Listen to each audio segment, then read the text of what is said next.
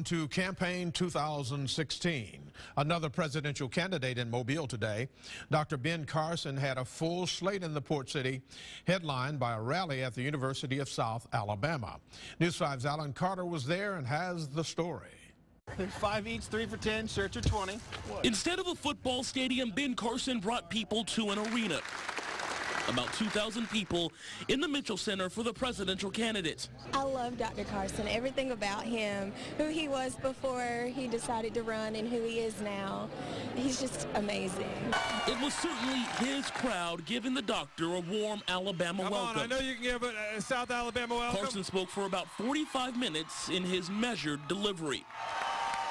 We must find the solutions to the multitudinous problems. Hitting on several points, from Syrian refugees. But I don't want to bring in anybody from that part of the world who isn't fully screened and vetted. To government debt. The fiscal gap.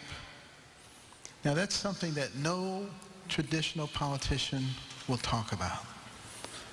But I'm not a politician, so I can talk about it. And on that point, you can tell, as he's not the most charismatic candidate, but his supporters say that's exactly why they like him. I think he's a thinker. I think that he's more interested in thinking the questions through and coming up with a formulated thought and opinion on it than he is trying to act. His integrity, and he's just what we're looking for. We're tired of politicians. Even people who can't vote yet. Are you even of voting age yet? No, I'm not. I'm not. I wish I was, but I'm not. Carson got off the stage and went into the crowd. Thank you so much. It's an honor. Shaking hands and taking pictures. I think he's a true American, and he represents my family's values. He represents my values.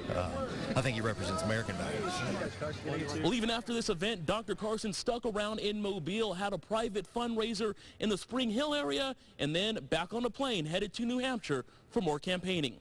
Reporting at the Mitchell Center, Alan Carter, News 5.